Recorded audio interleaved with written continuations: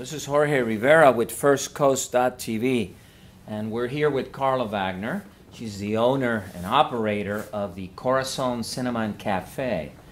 And so this is the month of the woman, and we here at First Coast have been talking to a lot of women, mayors, commissioners, people in sort of a political office kind of in a way. Mm-hmm. But you'd be our first person that we're talking to who's a business owner, a businesswoman.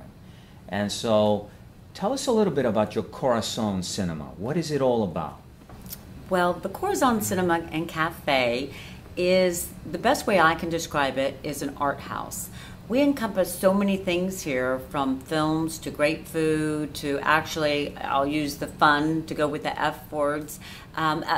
We have a variety of events that go on, a lot of which I do with the community, such as the homeless awareness. We have where they can hold an event. Live Box, Lee Weaver performed, and they were able to take all the proceeds from that particular exhibit and do a little fundraising for themselves, as well as the alumni for the deaf. We did a similar situation. So I have a lot of community involvement, but I also have a business that helps support the community, which I felt we wanted to have here in the community. Okay. A local theater, something that we get so many people coming in from out of town saying, oh, we don't have this in our town. This is such a great little idea. As well as our locals here that can walk across the street and enjoy a great film or some food too. Well, yeah, I noticed that Corazon is a very giving business with the community. I've covered a couple of events here, which is something that you give from your heart to the community.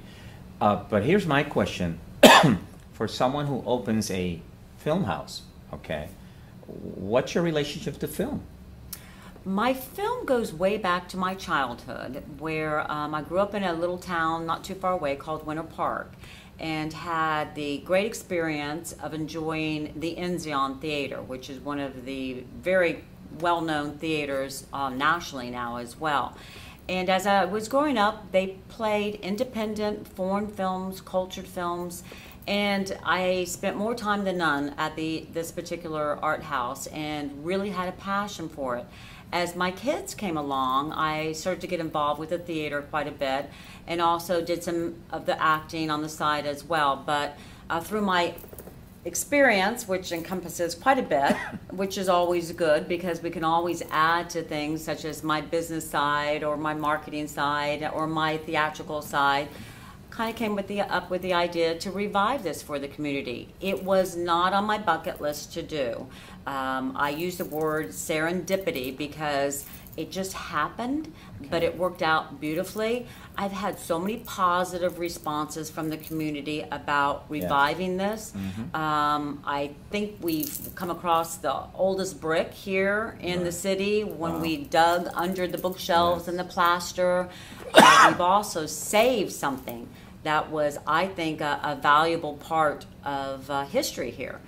It started off as a stable and went through many owners, and it's still here, which is great. So I'm hoping that we can all continue to enjoy it. The business that was here before yours, it was time. I think it was at its last legs. Right. So you coming in here and refreshing this place, because this place looks wonderful. And I tell everyone who's watching this clip on FirstCoast.tv, come here. If you don't come to watch a film, come to have lunch, come to have a beer, a refreshment. It's right in the center of town. Right. It's not like you're driving in here. You're right in the center of town. And I do have free parking, by the way. Mm-hmm. I mean, all this parking is on the side of my building. If you come in for lunch or you come in for a movie, you don't have to worry about paying for parking or anything of that nature. And then everything after 5 o'clock, both of the parking lots adjacent to this building open up. So we have tons of free parking around here. Well, I want to thank you for bringing something as unique as this.